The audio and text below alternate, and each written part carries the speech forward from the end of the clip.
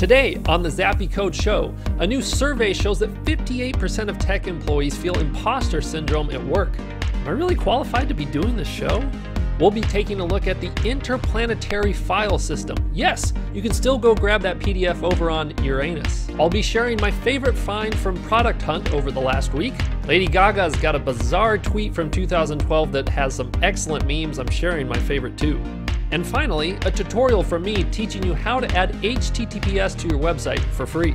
Welcome to the most interesting programming show on the internet. Welcome to the ZappyCode show.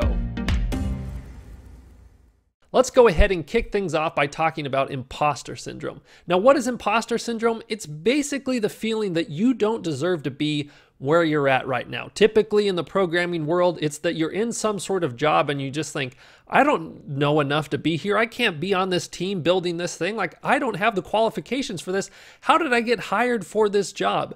This basically describes every job that I had for about the first 4 years as a programmer. And now for me as an instructor, I still feel this all the time. So where did this come from? Blind, a company which as far as I understand is like a new Glassdoor, put out this survey of a bunch of tech employees and asked, do you ever experience imposter syndrome? And according to them, 58% of the respondents said yes. You can see down on this graph here the different places where the people had the most imposter syndrome. So Expedia, number one, I guess everyone's just kind of on edge there, like, oh, I can't believe I'm here. And all the way down at the bottom is Apple. Does that mean the Apple engineers are self-righteous, or do they just really know what they're doing? Who knows? But these are the results that they had. So I think the big takeaway I got from this was that you are going to feel imposter syndrome at some point throughout your programming career, if not all the time. Just know that it looks like more than half of the other programmers out there are feeling it as well. Next, the interplanetary file system. Is that not like the coolest name for a project ever? I found out about this from a post on Hacker News in which this guy is hosting his blog on the IPFS. That's the acronym for Interplanetary File System. Basically, this is a new protocol that has been created to try and replace HTTP. Yes, I know that's a pretty bold statement right there, but the basic idea is that it's going to be sharing files peer-to-peer. And the reason that this can be so secure is because whenever you're sharing a file, you can put it through a hashing algorithm, which results in a string of letters and numbers, which is a hash for that specific file. And that's what you use to ask for any given file. So someone has their blog and they say, I have a new blog post, which is XYZ, blah, blah, blah, all these numbers, right? And then you go to this file system, you ask for that specific hash, you get back a file from other people that have that file on their computer. And when you get it, you can run it through the same algorithm, check that it's the same hash, and then enjoy it. So one of the key points from the website is that HTTP is really inefficient. Rather than having one central server that's going to spit out a file to a bunch of different computers that ask for it, the idea is that one person could create a file, send it to someone else who's interested, and then when a third person wants that file, they can look to either one of those people, and it just sort of spreads and spreads as that file gets around. They even claim that in some cases it could save up to 60% in bandwidth costs. There's some other really cool points here. I love this title, Humanity's History is Deleted Daily. The average lifespan of a web page is 100 days. That's pretty interesting. I would have never have thought that. They also touch on this decentralizing the web and allowing access to files even when big networks go down. Next, I'm a huge fan of Product Hunt, and over the last week, this was my favorite product that I found. I believe it's pronounced Berminal. I might be butchering that, but it's basically a website that shows current cryptocurrency prices, but also has some really awesome news, sort of gives you the gist of some piece of news, and you can go check out the articles behind it, but hopefully helps you realize why some coin's going up or down. Really, nobody knows, but pretty interesting to look at here if you're into crypto.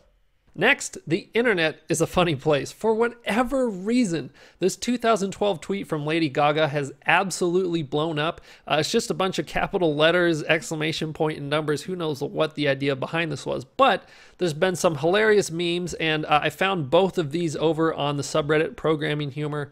Love this place. First one is, I always enjoy seeing someone trying to exit Vim for the first time. If you've ever worked with Vim, it's the terminal-based text editor, and it is a nightmare, and this probably isn't too far from the truth. Next, talking about encryption and keys and hashes and all stuff. This is great here. And finally, the tutorial. If you've ever wanted to add HTTPS to your site, here's how you can do it for free and very quickly. So HTTPS basically means any traffic that comes between someone visiting your website and you can be encrypted.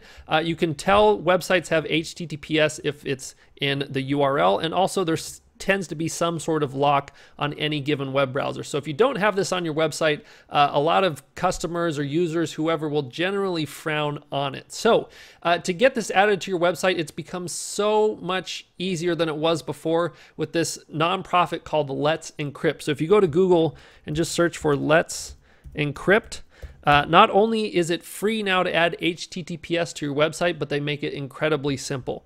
So there's their website, let'sencrypt.org. And here, basically hit the Get Started button. I just recently added HTTPS to a website using this, so that's why I'm sharing this information.